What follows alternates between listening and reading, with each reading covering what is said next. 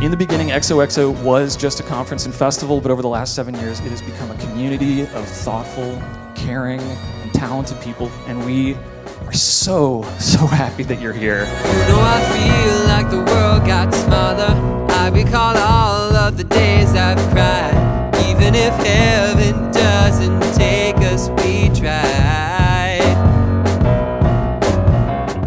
Make whatever it is you want to make, even if people think it's stupid. If you feel it, I mean really feel that shit in your chest, put it out there, and the people will come because they're there.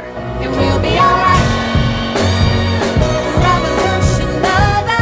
So we joined a whole bunch of folks like us who push for better representation. We've emboldened each other to demand more from the industry that we love, all for the sake of telling better, richer stories.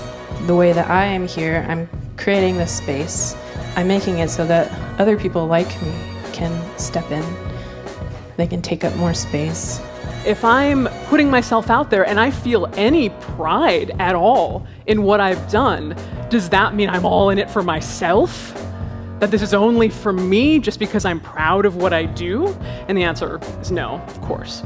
This is a life-defining thing that we get to do. I know we'll make it out of this one alive. It will be alright.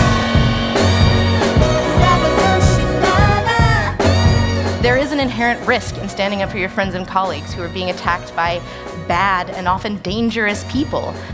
Do it anyway, because the alternative is silence.